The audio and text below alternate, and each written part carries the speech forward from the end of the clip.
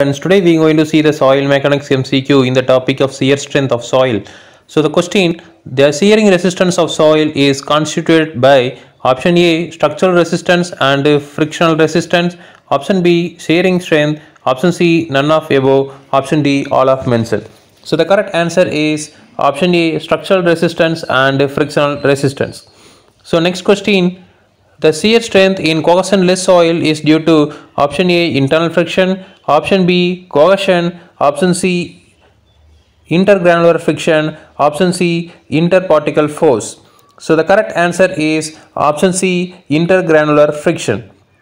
So next question, the failure condition for the soil can be expressed in terms of limiting stress called option A principal stresses and shear strength, option B shearing resistance, option C none of mentioned, option D all of mentioned. So the correct answer is principal stresses and shear strength. So next question, the shear deformation of soil in building can cause dash of the following. Option A sinking of footing, option B sliding in the earth embankment, option C movement of wedge, option D all of mentioned. So the correct answer is option D all of mentioned.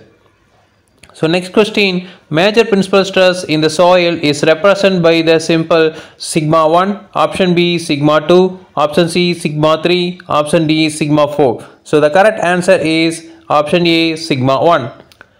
So next question, the circle obtained from two-dimensional stressor system is known as option A principal stress circle, option B Mohr circle, option C shearing stress circle, option D none of mentioned. So the correct answer is option B Mohr circle. So next question, the maximum shear stress tau max for the soil mass is equal to option A sigma 1 minus sigma 3 divided by 2, option B sigma 1 plus sigma 3 divided by 2, option C sigma 1 into sigma 3 divided by 2, option D sigma 3 minus sigma 1 divided by 2. So the correct answer is option A sigma 1 minus sigma 3 divided by 2. So next question, the curve obtained by plotting the normal stress and shear stress is called option A Mohr's envelope, option B Coulomb's envelope, option C strength envelope, option D stress envelope. So the correct answer is option C strength envelope.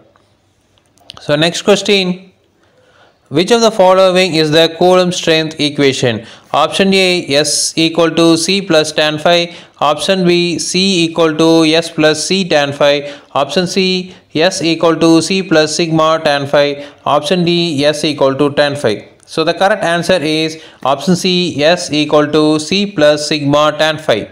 So next question, the critical shear stress causing failure of material depends upon option A properties of the material and normal stress on the plane, option B intermediate principal stresses, option C none of mentioned, option D all of mentioned. So the correct answer is option A properties of material and normal stresses on the plane.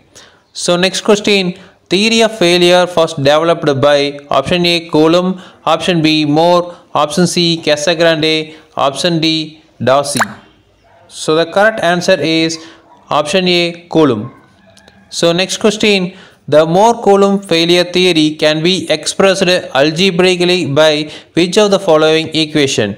Option A S equal to C plus sigma tan phi, option B tau F equal to S equal to F of sigma, option C S equal to F of sigma, option D tau F equal to F of sigma. So the correct answer is option B tau F equal to S equal to F of sigma.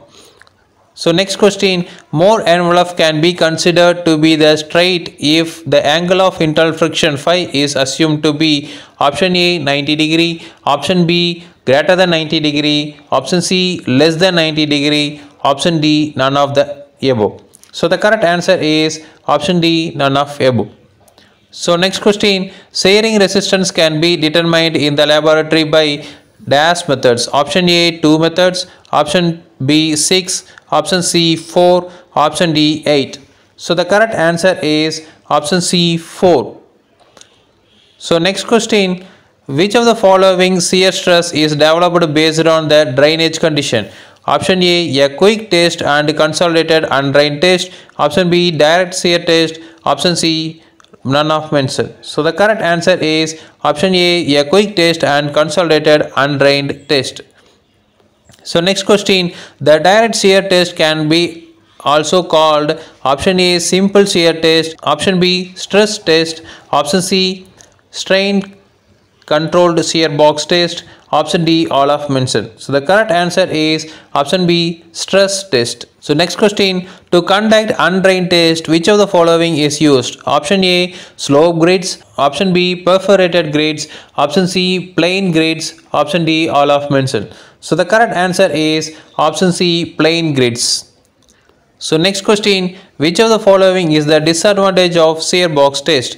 Option A, stress condition of the shear box is complex. Option B, the test cannot be used for coarse grained soil. Option C, no control of drainage of the soil. Option D, the shear box test is more complex test. So the correct answer is option A, stress condition of the soil is complex.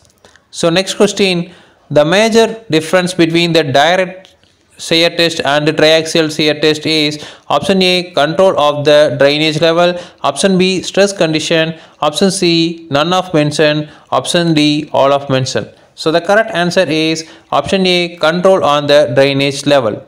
So next question, in direct shear test, the soil load is subjected to the more stress at option A at center, option B edges, option C top and bottom, option D all of mention. So the correct answer is option B at edges.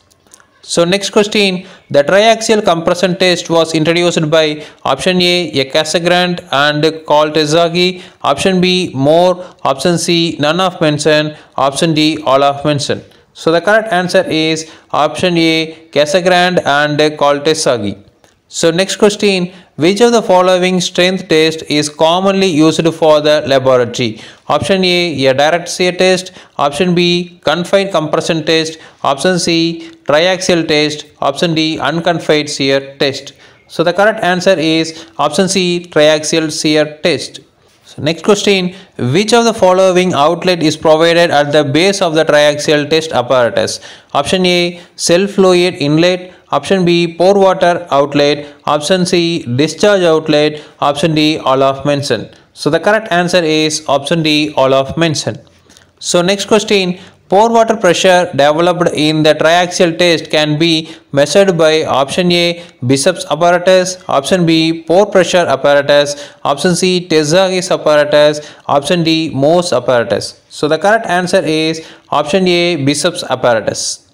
So next question, the deviated stress developed in the proving ring through the applied pressure is equal to option A sigma 1 plus sigma 3, option B sigma 1 minus sigma 3, option C sigma 2 minus sigma 3, option D sigma 2 plus sigma 1. So the correct answer is option B sigma 1 minus sigma 3. So that is major principal stress minus minor principal stress. So next question, in unconfined compression test, the value of sigma 2 and sigma 3 is equal to option A 1, option B 0, option C 0.5, option D 1 by 2. So the correct answer is option B 0. So next question, the unconfined compression test is derived from option A direct shear test, option B vane shear test, option C triaxial compression test, option D drained test. So the correct answer is option C triaxial compression test. Next question, the unconfined compression test is generally applicable to option A unsaturated clay, option B saturated clay, option C fine grained soil, option D coarse grained soil. So the correct answer is option B saturated clay. So next question, when the Mohs circle is drawn is confined compression test, its radius will be equal to option A Cu, option B Qu, option C Ru, option D none of mention. So the correct answer is option B Qu. So next question, the factors affecting pore pressure parameter is option A type of shear, option B temperature, option C nature of fluid, option D all of mention. So the correct answer is option D all of mention.